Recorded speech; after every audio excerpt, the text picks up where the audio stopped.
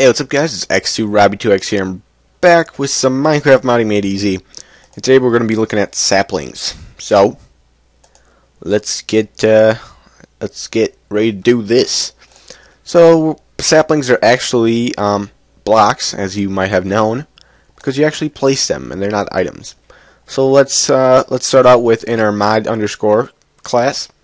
And we're gonna just create a new block, blockium sapling equals new blockium block blockium sapling, and then you give it a ID 206. That's what I gave it, and then you're gonna have a 0, but we're actually gonna change that because it's gonna give us some complications. But first of all, I'll show you without it. And next, I don't have this open, so let's go look at block.java. So if we search sapling, and search it again, here are all the properties of a sapling. So you can go ahead and copy all of this, and make sure to know that the ID of the texture of a sapling is 15, so that's going to come in handy. So yeah, copy that, paste it into here, and don't forget to add a block dot sound grass footstep, because that might give you some errors. And this is going to be red underlined for you, so don't worry about that because you have not made this class yet. I'm looking at the wrong class. This class is going to be red underlined, so don't worry about that. But alright, so if we go down in our constructor, I have a sapling here. Let me just get rid of that. And we have to register the block because it is a block, so it needs some registering. Next, we're going to add a name, so just make it a blockium sapling or whatever else you want. And then you're going to give it a texture, so we can go ahead and look at my texture. MCP Eclipse Client bin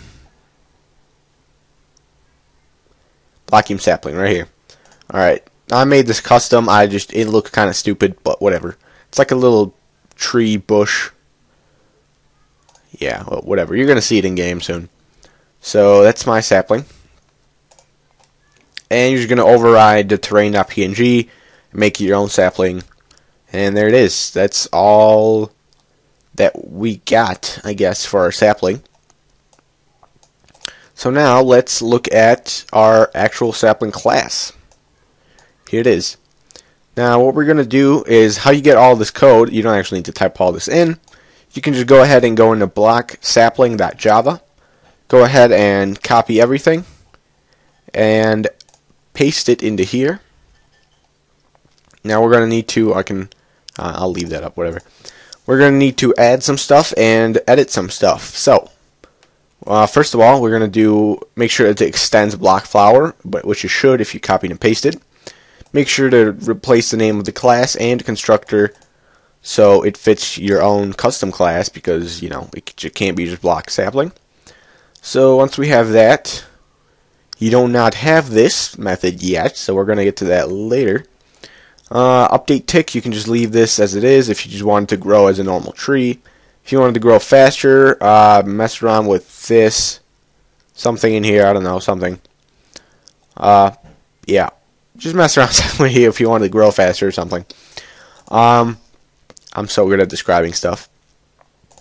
Here, they get the block texture from side and metadata. What you want to do is just return block index texture for all of them. That's going to make sure that it has a texture that you set it to, that you override it. I don't know why these comments are here. But yeah, everywhere where it says return, here it's going to say return 63, here it's going to say return 79. You're just going to want to, and here's just going to be return 0, I think, or something like that. So for all of them, just put block index in texture. That's going to give you that custom texture. Next, you are going to see grow tree method, and then you're going to see like if L equals 1, if L equals 2, else. This is pretty much like taiga, forest, and trees. This is like the pine. I don't know what other trees are. I think there's pine, like oak or whatever it's called, and the other one. So there's 3 kinds. It's pretty much figures out which tree, which sapling it is. you're going to go right ahead and comment that out, which is a comment and a star, like a backslash and a star, right before the if, and then a star backslash right after the ending bracket of that, this else. So this code does not matter, but also you're not going to have this. See, like all of these little objects were being initialized to either one of the three of the saplings. What we're going to do is actually force initialize it into object obj. The object is already going to be made. It's going to be a null. So you're going to do obj. Well, actually, yeah, whatever. Okay, yeah, obj equals new world gen blockium tree. Now this depends on what tree you made. We made our world gen blockium tree. Whatever world gen class you made, that's what you want it to be for your tree. And then put an empty parentheses because our constructor contained nothing and it took no parameters. So just go ahead and do that. Now you're going to have the object. Right here, you want to keep this the same, but I don't think you have to change anything in here. Nope, you don't have to change anything in here. So just keep this the same. Just make sure to comment this out, the thing where it sets different types of saplings. You make sure to comment that out. And damage dropped, you can keep this the same. Now if we go back up, we saw this this method right here. This is not going to be in your sapling class. Class. So you're going to want to look into block flower, because sapling actually extends flower. And here you're going to find a method that says, can this plant grow on this block ID? So you're going to want to copy that. Now you only need to copy it if you want it to grow on something else than grass, because naturally plants and flowers grow on grass, as you can see right here. It can grow on grass, dirt, and tilled field, so tilled grass or tilled dirt. So if you want your tree to grow on grass or dirt or tilled dirt, just keep it. You don't need to put this method in. Now our tree is actually going to grow on sand, and so we're going to add in this method and override the method of that plant, of that flower. So we're going to put this in, leave the thing as it is, and then as you see right here, it checks if the ID of the block underneath it is grass, dirt, or it's grass or dirt or tilled dirt, then you can grow on there.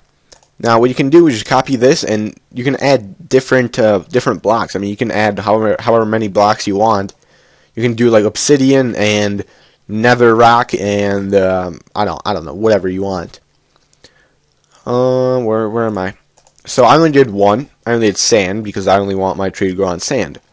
So I just did return I equals block.sand, which pretty much checks, is the block underneath it sand? If it is, it returns a true value, meaning this plant can grow on this block. Now if we try to put the sapling on grass, it will not grow. So there you go. Here's how you set that. And we have the major portion of the sapling done. So we can close out of block sapling, we can close out of block flower. And next thing what we want to do is simply go into our blockium leaf class, and we're going to go down to our ID dropped method, and simply what we're going to do is return a blockium sapling.block ID for our ID dropped. Now we talked about this before about randoms and how they work in IDs. So if you still want the cookies also dropping, what we're going to do is, so if rand.nextInt, it's random. Okay, it's random because the method over here passed in random. So if random.nextInt 2, or no, let's make it 4 out of 5 chance to get a sapling. Okay, let's do that. So if random.nextInt 5, so it goes from it picks random numbers from either 0 through 4, so 0, 1, 2, 3, 4, which is 5 numbers. So if random.nextInt 5 is equals 0, So there's a 1 out of 5 chance that it's going to return Modloader dot Blockym nom dot shifted index, because that's an item. So there's a 1 out of 5 chance. So if the random numbers go from 0 to 4, and that random number is equal to 0, then it's going to return our cookie. Now, like I said before, if statements, when you don't have brackets in the body, if statements only take the next line down. So it only takes this. So this pretty much acts like an else statement without the else actually being typed out. So if it's if the random number from 0 to 4 is 0, then it returns a cookie. So meaning 1 out of 5 chance to get a cookie. Else, if it's not, then it returns a sapling. So what we have is quantity dropped up here. It's 5. So we already checked it that there's a 1 out of 5 chance that if we break a leaf, we get something. We don't know what we're going to get yet, but there's a 1 out of 5 chance that the leaf will drop something. And now here, there's a 1 out of 5 chance that if the leaf will drop something, it will be a cookie. So all in all, there's a 1 in 25 chance, 1 in 25 leaves chance that it will drop a cookie, and there's a 1 in let's see, 4 out of 5 times. So there's a 4 in 25 chance that it will drop a sapling. So you know, that's a pretty good chance. So this is how you do it if you want to do like give different chances and whatnot. Yeah, I don't know why I just confused myself there. Statistics. Alright, so that's all we need to do in here. We just need to mess around with the ID dropped, and if you want to do quantity dropped, you can mess around with that number also. But just mess around with the ID dropped class, and we're going to go ahead and save. And we can get rid of that one also. Now, I thought that this tutorial would be kind of short, but I guess it's not, because we're already at 12 minutes. So I'll make this into part 2 probably. This is